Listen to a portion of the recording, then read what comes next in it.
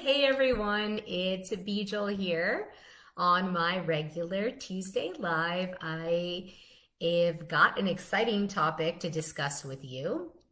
I've been thinking a lot about how to explain exactly what a business or a company projects out into the marketplace. And I felt like this analogy that I came up with was really spot on. And so I'm excited to share that with you today. I would love to get your feedback. If you have questions or something pops to mind, say hey to me in the comments. Let me know you're here. We're going to dive right into it. So the question I have for today, for you to ask yourself is, are you the Walmart or are you the Nordstroms of your business? And I think a lot of us B2B businesses, meaning business to business or somebody who's providing services, feels like we're exempt from the notion that we don't have to compete at the retail level. That's for retail, for e-commerce, but we're going to be known by our reputation, by our service, by what we perceive is our brand because we're delivering a certain type of value. So got a few more people logged on here. Say hey to me. I'm going to say hey to Tracy who's on here. So if you missed the beginning, we are talking about, and I'm asking each person to, and let me know in the comments, let me know, be honest with yourself right now with where your business is positioned, how you are branded, how you are showing up. Are you the Nordstroms or are you the Walmart of the marketplace? And the first thing we're going to get into and to understand the differences, we're going to go into story, go into an example. So let's pretend you want to buy a new set of sheets for your home. You decide, okay, my two choices are Nordstroms or Walmart. So you walk into Walmart, you go into the sheets section. Maybe the lighting is kind of really like brightly on and it's very cool colored. You have a hard time finding it. You have a hard time finding a salesperson to show you where the bedding is. You finally find it and you stumble it on your own, and there is a bunch of sheets, and you have already, as you've entered the store, have a perception of what the cost is going to be. So you already know entering into Walmart that you might spend a clean 20 buckaroos on getting a sheet set, queen size, a fitted sheet and a flat sheet. Maybe it'll be 20 bucks. Maybe you go to the higher end of Walmart and then you get the 30 bucks section. But you are fully convinced before you even see the product what the price is going to be. And that's because Walmart has done a good job of calibrating who their market is, who their audience is exactly, and make sure that they provide the quality and the level of products to support that customer's appetite. So you take those sheets home, you wash them, you use them on the bed, and they're kind of like scratchy, and maybe it's a nice design, it seemed like from the cover, but they're not nearly as soft as you thought, and you're kind of hot. And then after a month, you're like, man, I really didn't like these sheets, but oh well, I know I went to Walmart, so this is what I was expecting. So let's take this in a different context. Let's imagine you went to Nordstrom's and you went to shop. You walk into the mall, you walk into the store, you immediately get a sense and a fragrance. They already have their retail area spread out really nicely. You know, by having gone to Nordstrom's, bedding is always on the third floor because they want you to walk by all of the expensive jewelry and watches and women's clothing section. You get all the way up to the third floor. The bedding section is very obvious. The light is warm, so you feel like it's comfortable to the eye. And there is enormous displays of like king size beds, of queen size beds with rugs underneath and lamps and like 50,000 throw pillows. And you already knew walking into Nordstrom's, as soon as that Nordstrom scent hit you, you were like, I'm going to at least spend 200 bucks on these sheets. These sheets are going to be Egyptian cotton. They might be like 1,100 thread count, but I know that I'm going to get something that wows me. I'm going to get something that I wasn't expecting that I would see.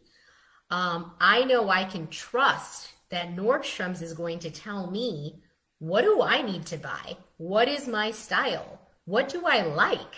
They're going to come in and tell me. So if you're joining in right now, we're talking about businesses as a brand, and are you the Nordstroms or are you the Walmart?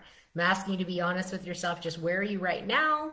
Drop it in the comments. Are you the Walmart or the Nordstroms? Or just say, hey, if you're not ready to share that, that's fine.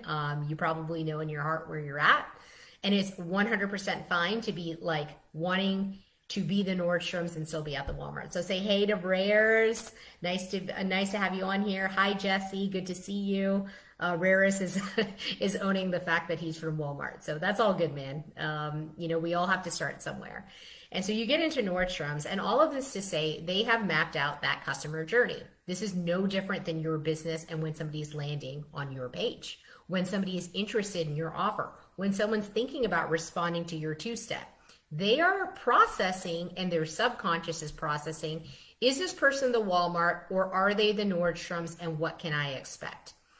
What that means is perceived value. There is a perception of value. So like I said, the moment you walked into Walmart, you couldn't find anything, you knew it was going to be about 20 bucks, 30 bucks if you're feeling fancy.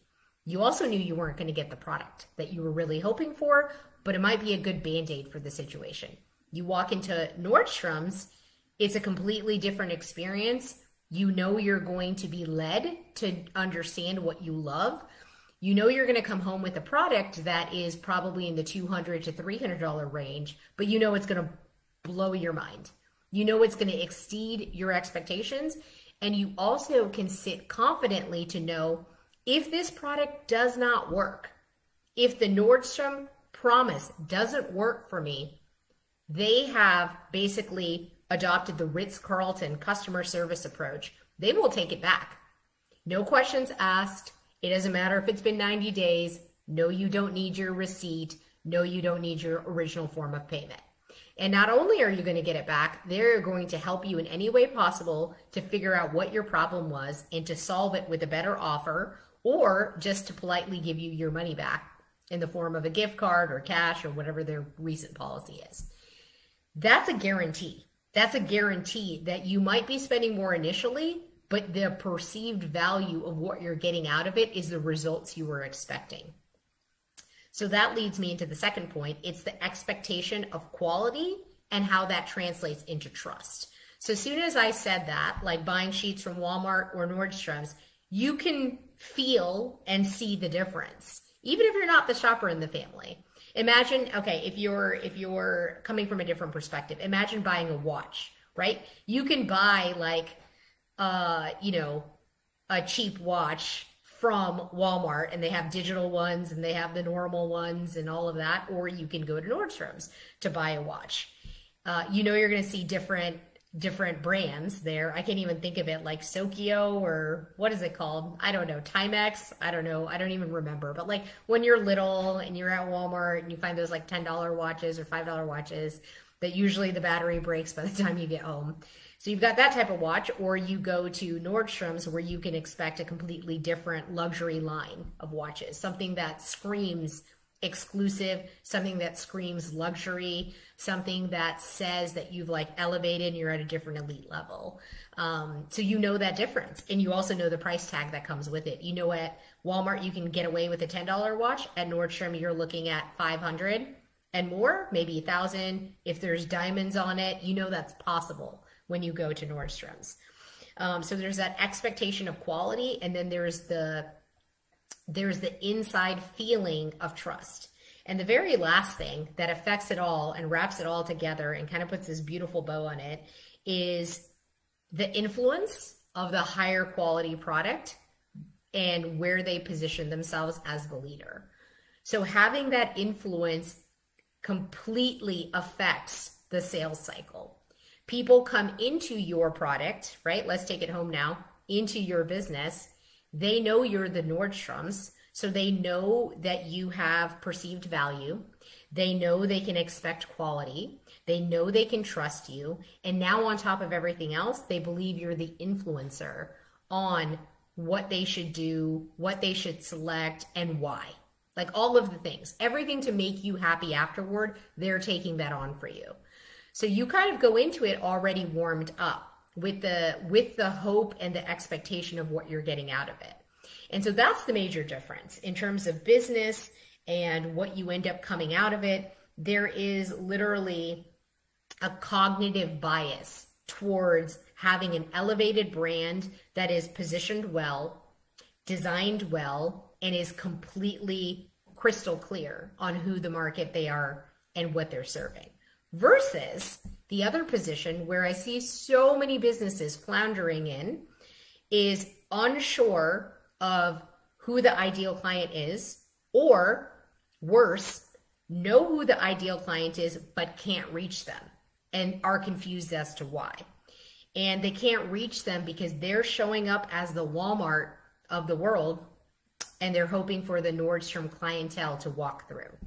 So that doesn't make sense, right? Like when you imagine a person, Susie, and she wants to go buy sheets, she's not thinking, am I going to go to Walmart and then I'll go to Nordstrom's? Those aren't anywhere on the same radar. Same is happening for your business. So when you're finding yourself in the position where you're not at the offer level you want to be at, your existing clients are not as sophisticated as you'd like them to be.